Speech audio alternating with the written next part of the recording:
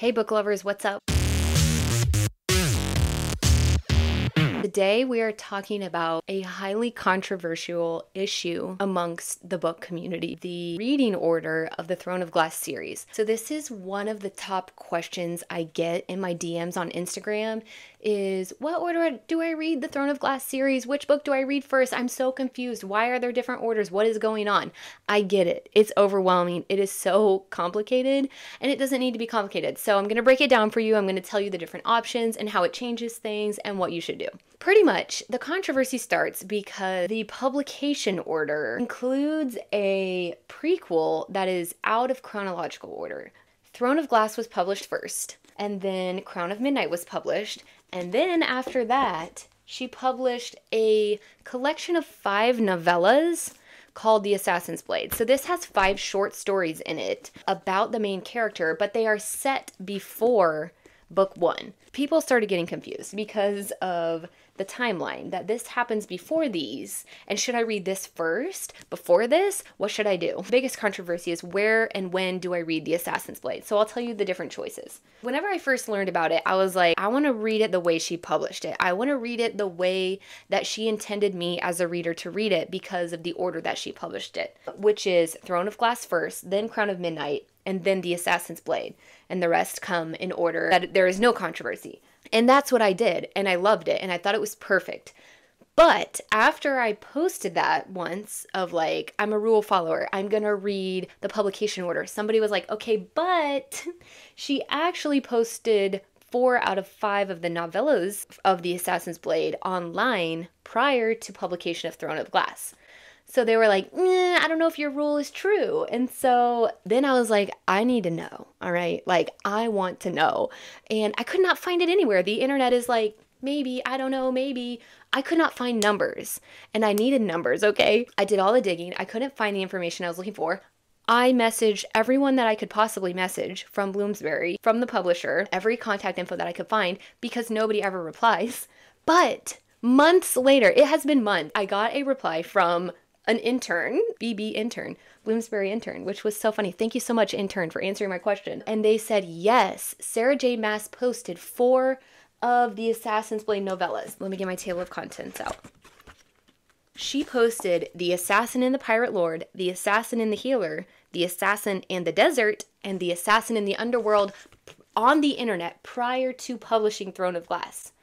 But after these 2 were published by the publisher, they said, okay, let's take those novellas and then write 1 more novella and make it The Assassin's Blade. And they published it after Crown of Midnight.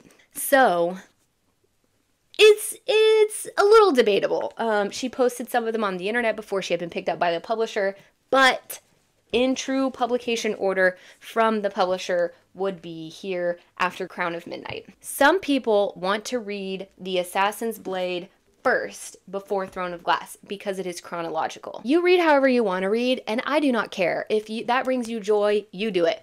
My opinion, if I read this one first, I might be a little bored. I might be like, okay, who is this? What is going on? I don't know how to describe it. It's like, they're like little short stories about this character. And so you're like, why should I care about this character? Who is this? What is she doing? But because in this book, book number 1, Throne of Glass, we learn about her and we get to know her, and in this book we get to learn more about her, then I'm like, okay, I want to hear her backstory, and I get her backstory and like where she came from, what she went through to get to be this girl. I loved reading it after Crown of Midnight. Also, another hesitation I have with reading The Assassin's Blade first, it has an emotional destruction at the end that if you are not prepared for it, I can just see it being soul-wrenching. Okay, maybe you want that and you're fine with that. Personally, I loved being prepared for what was coming. Like, I knew what was coming and I was still emotionally slaughtered. I knew what was coming and it was destruction. I just hesitate to recommend this one first because it's a little bit slow. And then what did you just do to me? I'm not reading those. You know, you might be like burned. Just something to think about. Another way people read it is after Heir of Fire, and they call this the romantic way of reading Throne of Glass.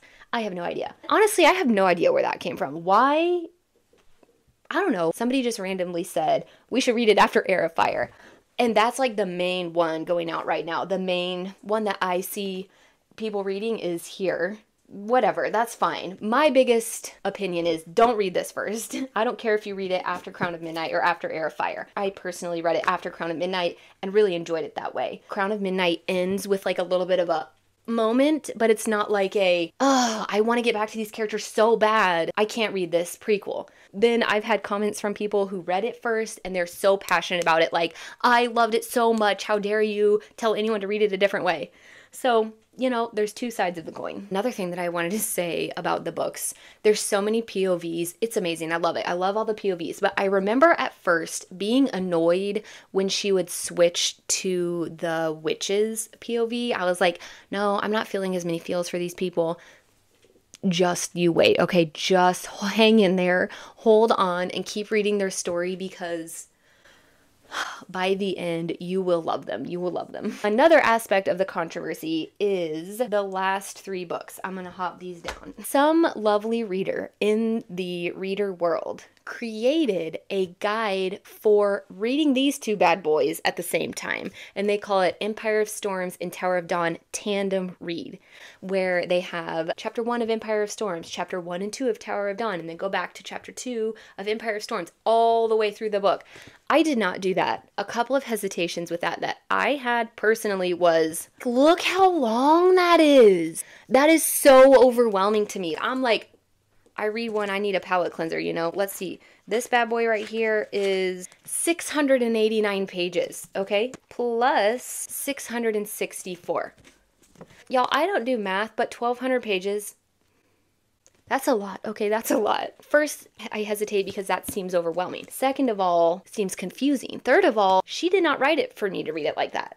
And as we already know, I'm a rule follower and I want to read it how she wrote it. The main reasons that people do that are because this one ends with a big old nasty cliffhanger, okay? And as soon as you end it, you're like, give me the next book, which you would think this is the next book that was published after this.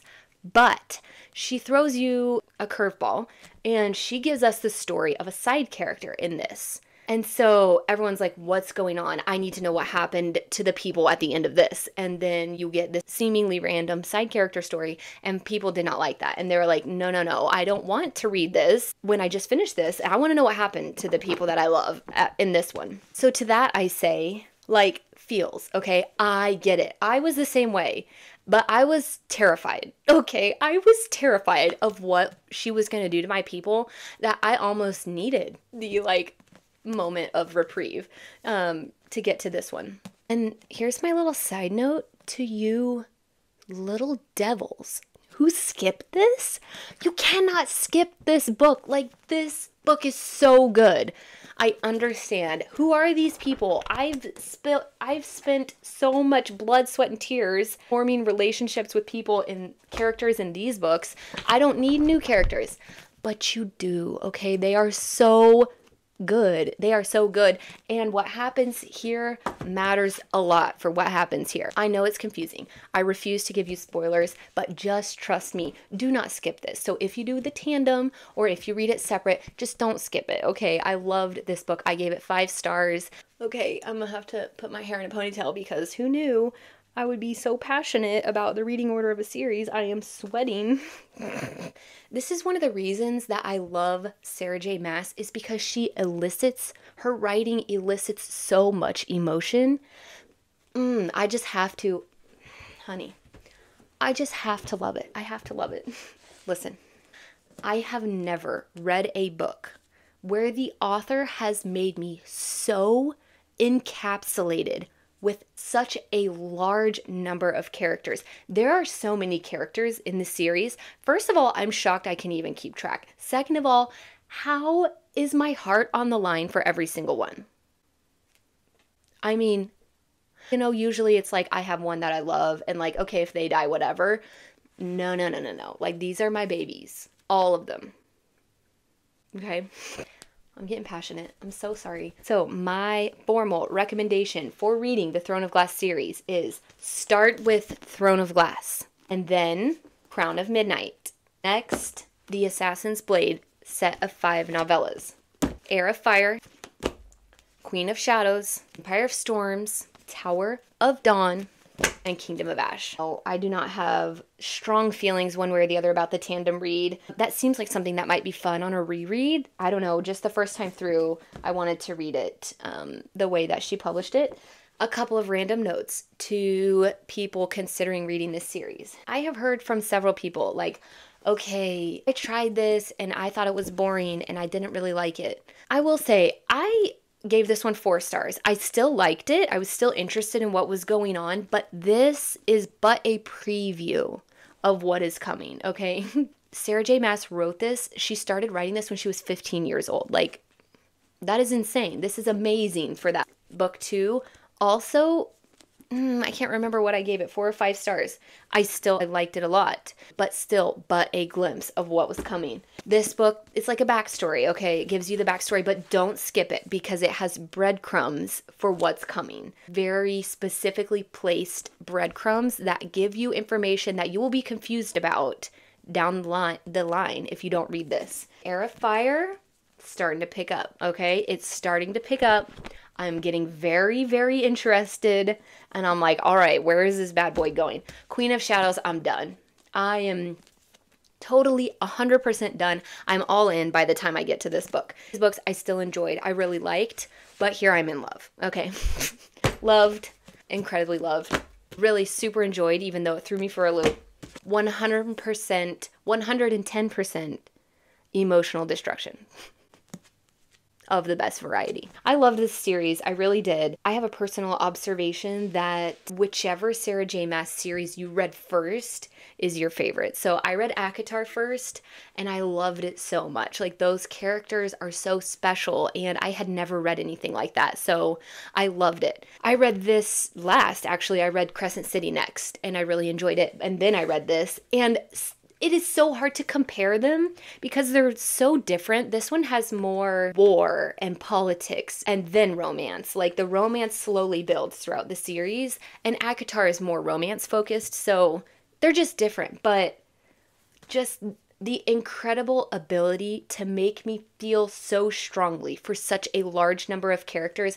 I was just dead, unwell, RIP me, like bury me now, because it was so incredible.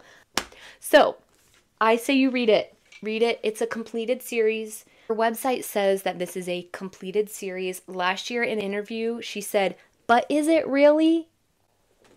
And we all lost our minds. The internet screamed and died.